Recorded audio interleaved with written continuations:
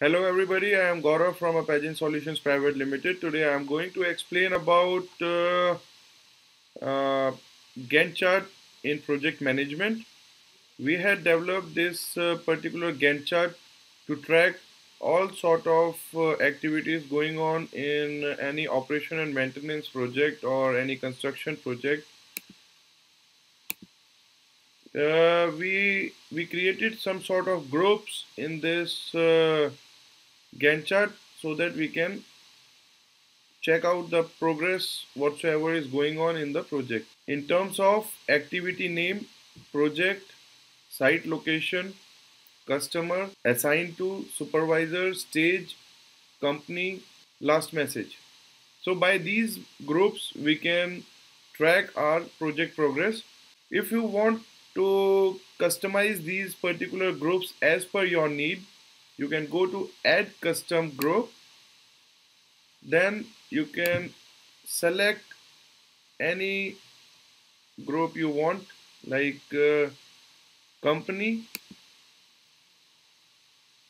After selecting this particular group, company, you have to click upon apply.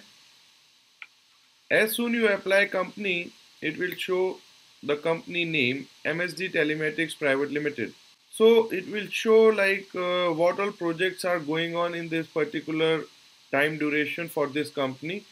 In this company, what all projects, in this project, what all activities, in this activity, what all resources are engaged, and to whom what we have assigned.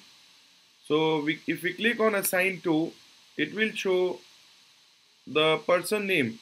At present, there are no many, there are not many users configured to this particular uh, section. So this is a demo, and we have administrator. So this is saying like we have assigned this particular activity for to administrator. So in after assign to, we can select stage. So it will show like in what stage this particular project is into. So these are the dimensions in which we can do analysis from Gantt chart. After this, we can create certain level of filters. If we want active filters, okay, so we can create filters like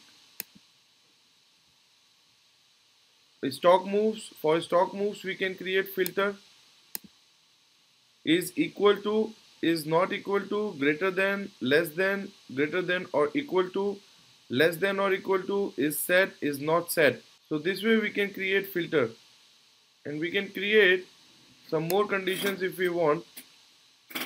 Condition, you can see like if you want to add filter for this particular permutation combination or this particular permutation combination, apply. So this I am going to uncheck so that you can see more and more fields. So this is the way we can use this particular Gantt chart. And if you want to drag, like this is showing only 30 days, so we can check till end what is going on and what is pending of project performance, like name activity 4, activity 4 start date 1/10/2019, start time 15:43:44, end date 30/10/2019, end time 15:43:44, deadline, it will show true or false.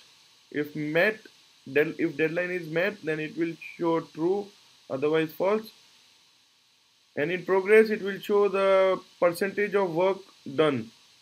Thank you. I think you have got an idea of what we have in our Gantt chart. Hope you like this video, and please let me know if you want to get it configured in your project management system. Thank you. Thank you so much for your watching.